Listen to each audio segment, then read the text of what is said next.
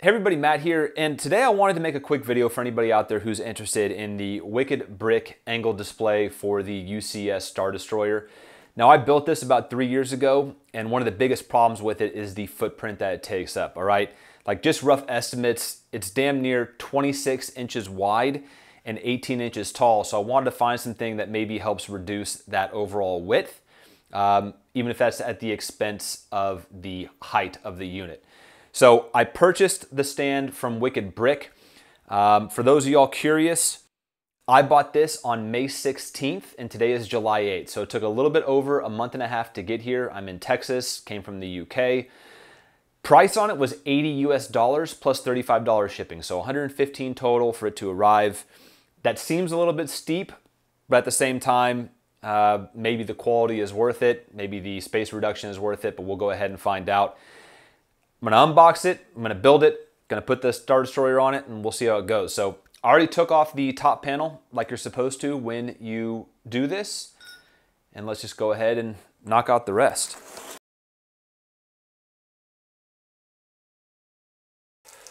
They really packaged the hell out of this thing, man.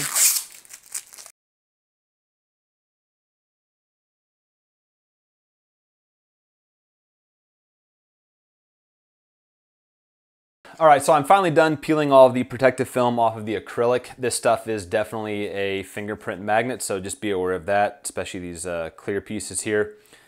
Let's go ahead and get it assembled and installed. Definitely not a pleasant sound, to say the very least.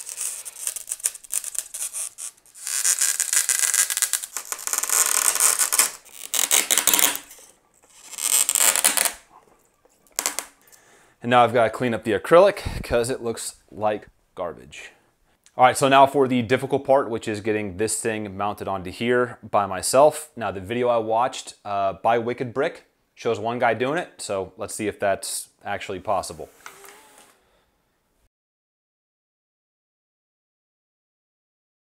So that's interesting.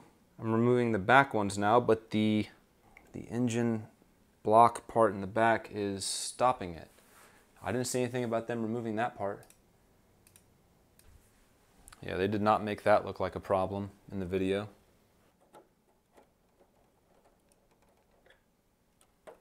Dude, what the fuck, man? How are you supposed to do that?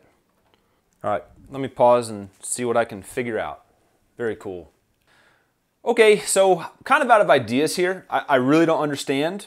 I have to imagine that I have done something wrong in my build for that to be the case, because all the reviews and even their video, none of them mention this. So I'm thinking it's a me problem, and I'm going to just do something stupid. So I'm going to go ahead and cut the ends off of those and see if that helps.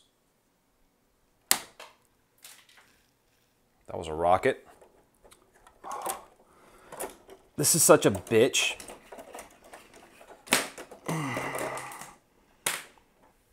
Dude, fuck that.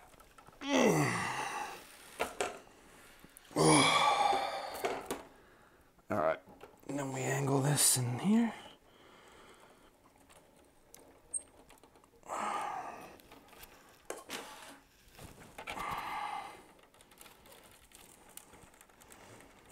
Whoops.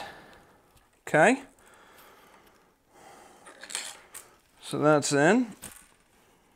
Now I need this piece.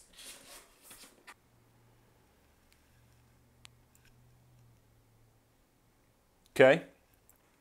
That's relatively terrifying, but for it to go anywhere, we would somehow have to like rock the entire thing enough for it to completely tip over. Well, sweet. Let me go ahead and put the panels back on it, and then I think we're done.